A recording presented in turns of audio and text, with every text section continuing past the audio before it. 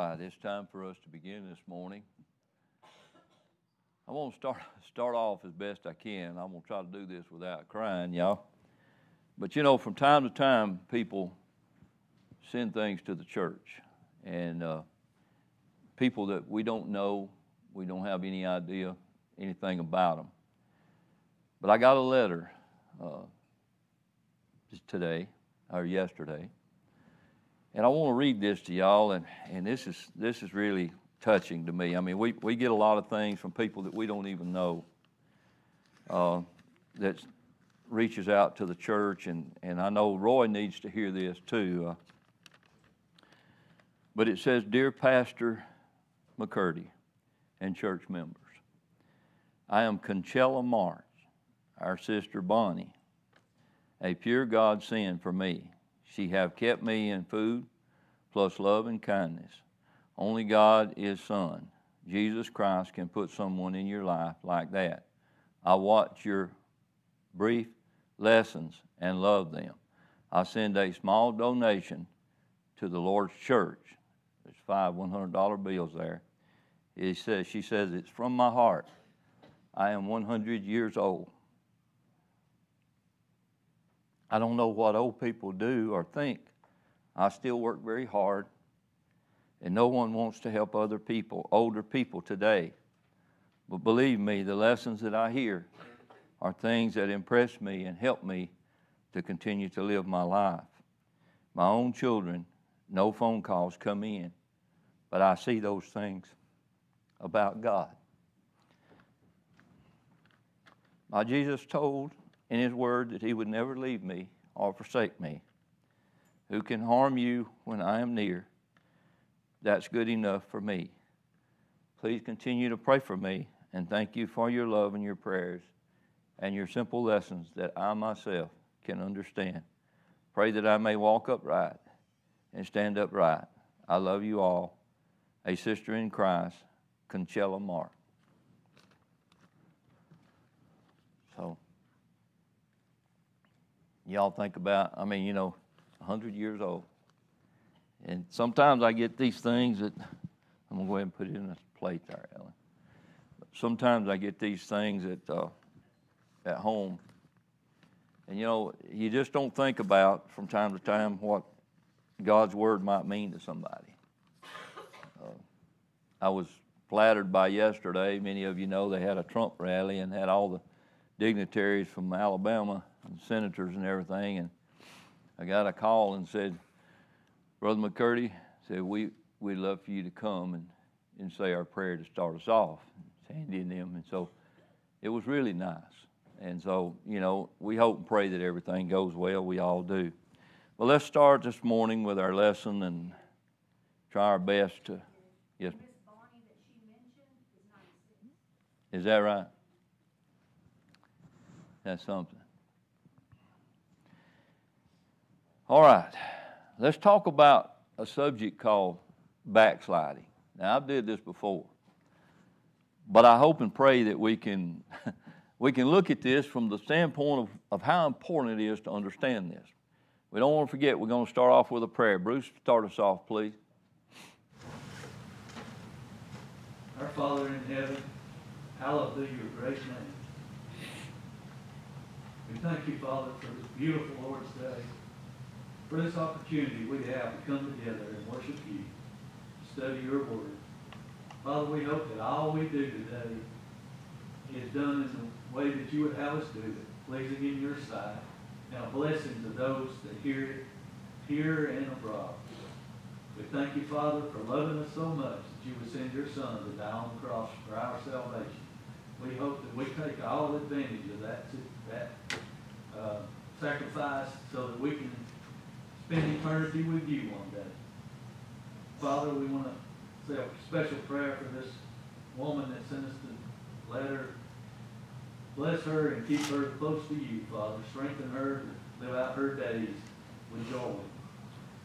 We ask you to be with us through this lesson today. Be with the teachers in the back. Help all of them have a good recollection and a good lesson, and that we open our ears and our hearts to take it deep inside and use it to better our lives.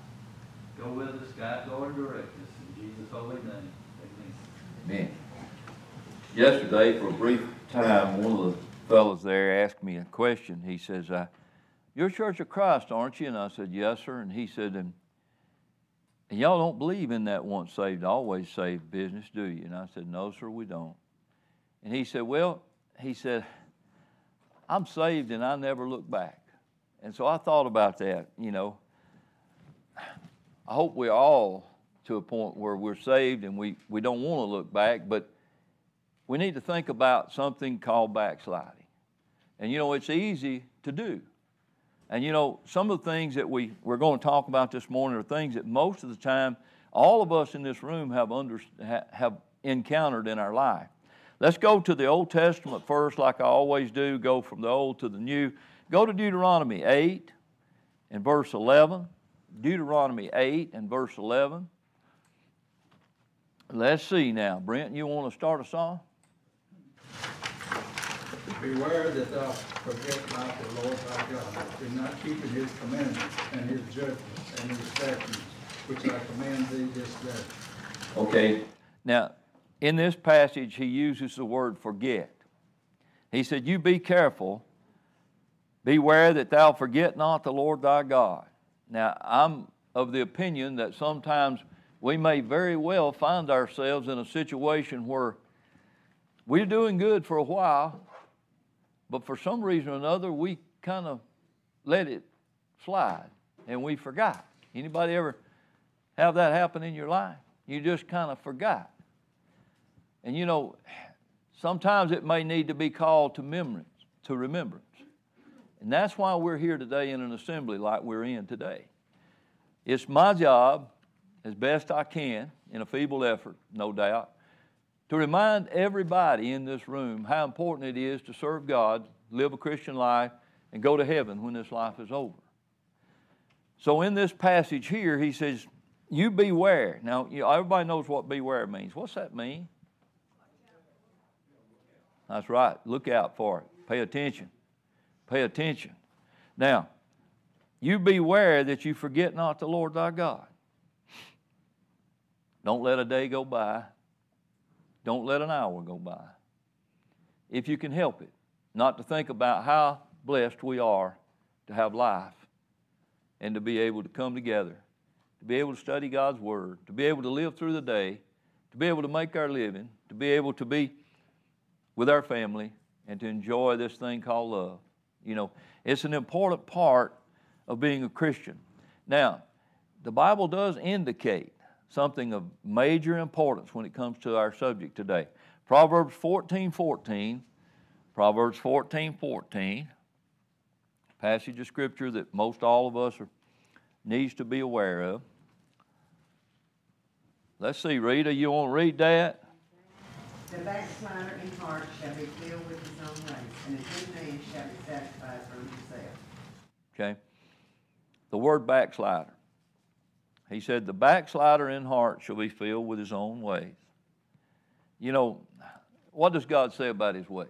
My ways are higher than your ways and greater than your ways. You know, the Lord's way is the best way. But you know, the backslider, the person that decides, well, I really and truly believe that, but you know, I have a tendency to think that I'm okay. And whenever a person gets to a point where they're a little bit deceived within themselves, it's easy to become a backslider. Somebody that really and truly has just cast aside God's will and decided that they might know a little bit better. And you know what? They don't. They don't. And so the backslider in heart shall be filled with his own ways. And so we need to be very cautious and careful about not letting our ways override God's ways. God's ways is greater than our ways and higher than our ways and better in every aspect than our ways are. Let's look at another verse of Scripture. Can I read a verse? Yes, you can. Chapter 14, verse 12. There is a way which seemeth right unto a man, but the end thereof are the ways of death. So just what that guy said to you, that verse. That's exactly right. There's a way that seemeth right. And you know, there are a lot of people out there that think they're all right. They think they're all right. They say, you know, God is merciful, He's kind, and He's loving, and He is. Don't get me wrong. But if God says you have to do certain things to be in accordance with His will, don't you think we ought to do that? I mean, that's just the bottom line. Don't you think we ought to do it? If God said do it, we ought to do it. And I've argued the point with people for years, you know, and sometimes I try never to be antagonistic or mean or ugly. But when people says, well, you know, Gary, I've been saved, and I know I'm going to stay saved, and I know I'm going to heaven. I don't know. Sometimes people get their ideas and their ways, and they put them in front. There's a way that seemeth right. And, you know, that's the way they look at it. And it's not. Let's look at another passage. This is a pretty old passage of Scripture. In Ezekiel, in the book of Ezekiel, this is a pretty hard book sometimes for people to find. But Ezekiel chapter 3, verse number 20, some of you are looking up on your phone. If you already have it, raise your hand. Okay, David? Again, when a righteous man turns from his righteousness and commits iniquity, and I lay a stumbling block before him, he shall die. Because you did not give him warning, he shall die in his sin. And his righteousness which he has done shall not be remembered, but his blood I will require at your hand.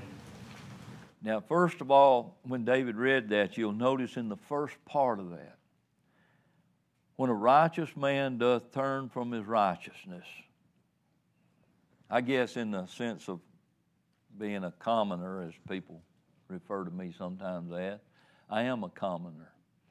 I can understand something like a righteous man turning from his righteousness. That's somebody that's doing good things, have been doing good things, and then all at once, the wheel runs off. And they don't do good things no more. And they turn away. And you know, I baptized an individual one time, never mentioned anybody's name. I baptized this person, did long time talk to them about trying to get their life straightened out, and they was having problems, and did come forward, and I baptized them. Come faithful for at least a month. And then one day they didn't show up. I thought, well, something's going on, you know, but I waited and didn't show up the next time. So I stopped by the house. And he said, well, yeah, I'm still good. I'm still good. I said, you are? I said, we missed you at church. He said, well, you know, Gary, I've been thinking, I don't think you have to go to church to go to heaven. I just really don't. I said, well, now, you know, we may need to look at some things in the Bible and see, oh, no. I don't think, you know, he said, I know what I feel in my heart. Have y'all ever heard that before? I know what I feel in my heart. Okay? Did you know a heart can be deceiving? I can prove that to you from the Bible. Your heart can be deceiving. Well, in all honesty, y'all, this is when a righteous man turns from righteousness. That doesn't altogether mean just a man. We're talking about a human being. We're talking about man or woman of the age of accountability. Turn away from their good ways and turn into bad. And that's what backsliding really and truly constitutes in life. Now, Matthew 5, verse 13. Jeff, we're going to call on you on this one. Matthew 5 and verse number 13. Ye are the salt of the earth, but if the salt have lost his savor, wherewith shall it be salted? It is thenceforth good for nothing, but to be cast out, and to be trodden under foot of man. Now, somebody says, what do you mean salt lost its savor? I don't know about y'all, but I can understand that. I like salt. Y'all like salt? Everybody likes salt on their stuff? You know, sometimes we do. Well, what if we salted it and we didn't get no taste out of that salt? It lost its savor, didn't it? It lost its usefulness. That's the point I want to make. It lost its usefulness. So it needs to be cast out. Throw it outside and go to the store and get you another box. But you see, we're talking about a Christian. A Christian that loses their way, a Christian that loses their value in serving God. If that salt loses its Savior, wherewith shall it be salted? He said, and this is sad. This is hard for people to understand and grasp. He said, it's thenceforth good for nothing but to be cast out and trodden under the foot of men. You know, I have seen some individuals before that I myself have said, and I shouldn't have said it because they have a soul. I have said, that individual is worthless. Well, I shouldn't say that. I need to repent of that. But my looking at that individual caused me to think that because they didn't do anything. They didn't work for a living. They didn't do anything good for anybody. They didn't do anything good for themselves. Didn't do anything good in life. They just trashed their life. Anybody know anybody like that? Sometimes it happens, doesn't it? And it's good for nothing but to be cast out, trodden under the foot of men. Somebody said, well, now you're being cruel. When you stand before God, there's going to be, when you stand before Jesus, not God. He's God too, but stand before Jesus. He's going to say, well done, thou good and faithful servant. Or he's going to say, depart from me, you worker of iniquity. I never knew you. Now, what causes that? Backsliding is a dangerous thing. Once you get in, you stay in. Once you get connected, you stay connected. Once you learn the truth, you stay with the truth. But if you fall away, there's always a way to come back. And that's what we're going to get to in just a minute. There's always a way to come back. It's called repentance. Ever done anything you're sorry for? Most of us have, haven't we? There's nothing wrong with saying, God, I'm sorry. Because God accepts that. If you truly are, He accepts that. Let's go further.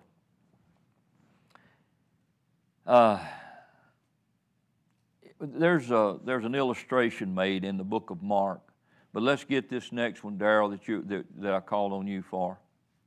And some fell among thorns, and the thorns grew up and choked them, and it yielded no fruit. Go ahead and read 15 and 16 while you're there, Darrell. It'll make a difference. And these are the 14, 15, are they by the wayside, where the word is sown, but when they have heard, Satan cometh immediately and taketh away the word that is sown in their hearts.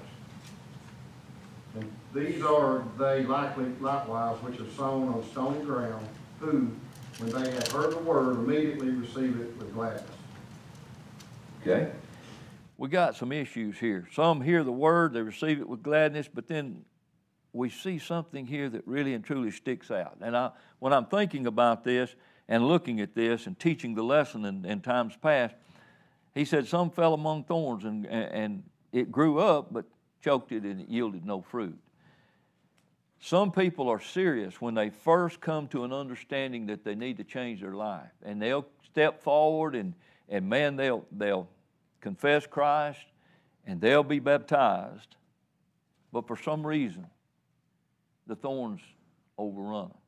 These bad things that are in our society, they take hold on their lives. And you know what happens to them?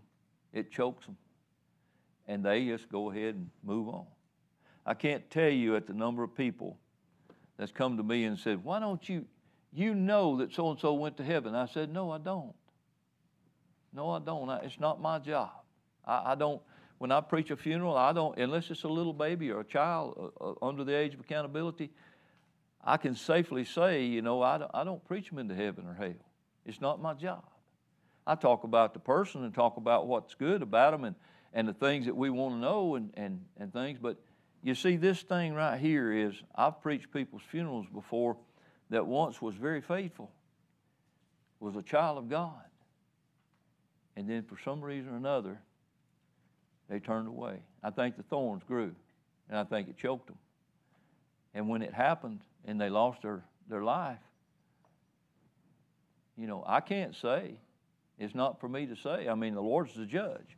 But you see, we're talking about an illustration here of how sometimes backsliding is when the thorns get around us, when all the bad comes our way, and we let the bad over-influence the good. And that's sad.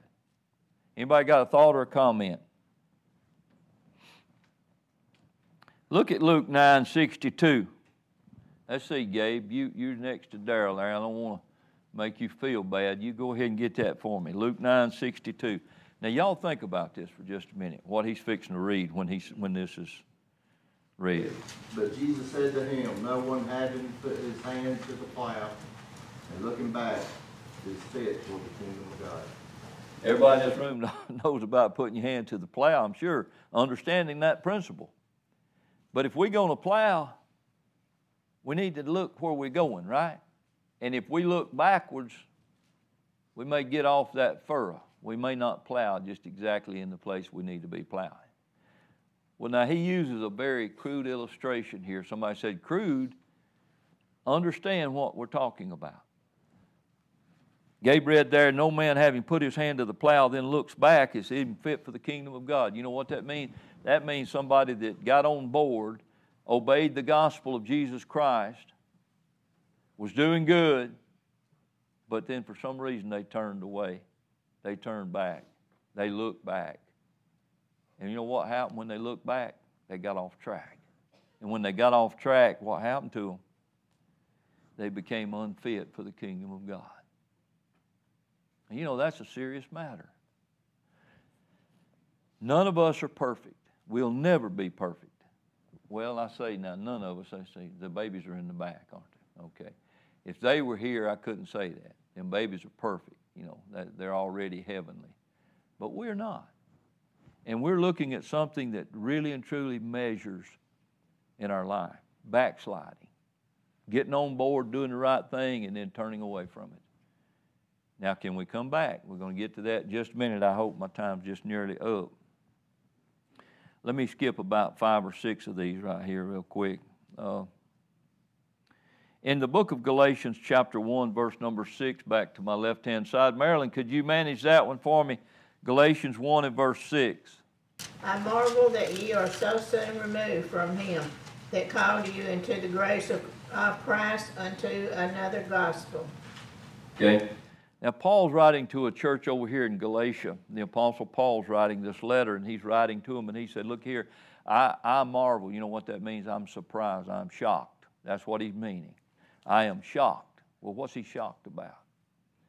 He said, I marvel that you're so soon removed from him that called you into the grace of Christ unto another gospel. You know, some people find a religion that best suits them. Y'all know what I'm talking about? Anybody know what I'm talking about? Some people look for a religion that best suits them. Mm-hmm. That's exactly right, Brother Isbell.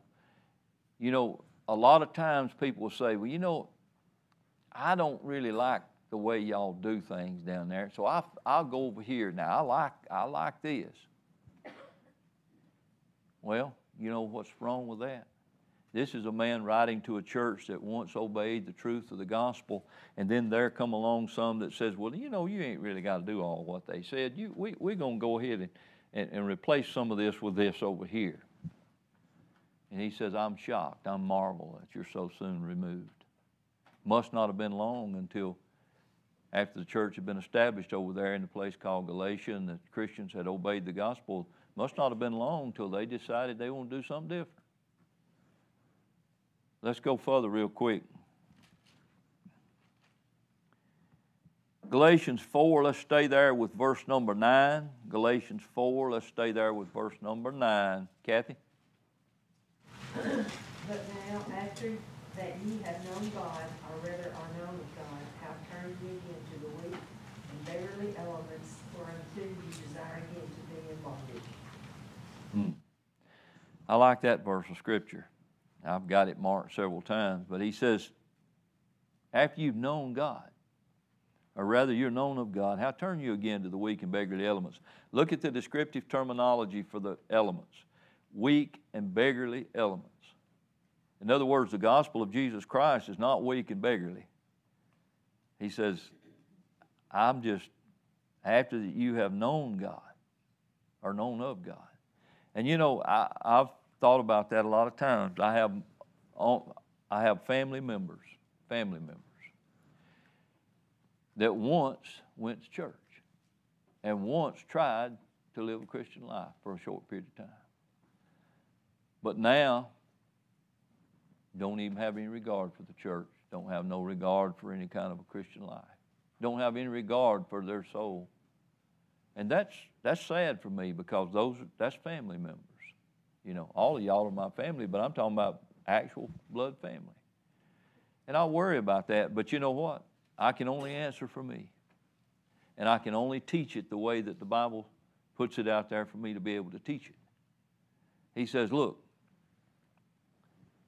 after you know God and you're known of God, how in the world could you ever turn again to the weak and beggarly elements? Things that's not worth anything. Went real quick. 1 Timothy 6, verse number 10.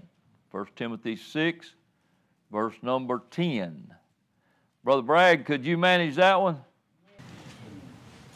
For the love of money is the root of all evil, which while some coveted after, they have erred from the faith, and have pierced themselves through with many sorrows. Okay. He uses something that most people can understand. The love of money. We all want that. We all, I've got $4 or $5 in my pocket today, and that's a good thing. Think about this. He says, the love of money is the root of all evil. And he said, and some people coveted after that. He says, they coveted after it after they erred from the faith. Don't let nothing ever replace the value of God, the value of the Word of God, the value of this old book, the value of fellowship, the value of Christian living. Don't let anything ever replace that in your life. That's the most important thing you could ever, in a million years, do. Just like this morning when we read that letter from the 100-year-old lady who sent the donation to the church. She's serious about the church. She's serious about what she knows about the Lord. And those things are valuable. It's not anything that needs to be able to replace that. And why is that? I'll say this, and then our lesson will conclude for today. What does it profit a man? Y'all want to finish that? What does it profit a man if he gained the whole world and then lose his own soul? It wouldn't matter how much money we got. It don't matter what all we've accumulated. It don't matter where we're at in, somebody says stigmatism. One man, he brought that to my attention one time. I said, stigmatism? He used it in a different way. But it don't matter what value we accumulate in life. It don't matter what importance we may become in life. It don't matter where we reach or what plateau we reach in life. If we lose our soul, y'all, we lost it all. And that's, somebody says, what's the most valuable thing you have? And most of y'all know, I'd say, oh, my guns. I love guns, but that's not the most valuable thing. The most valuable thing I have is my soul. You as well. Won't matter how much money you got. Your soul is worth a whole lot more. Jeff's shaking his head. He knows too. What does it profit a man if he gain the whole world and then lose his own soul? He's lost it all. So backsliding, let it not be a part of our life.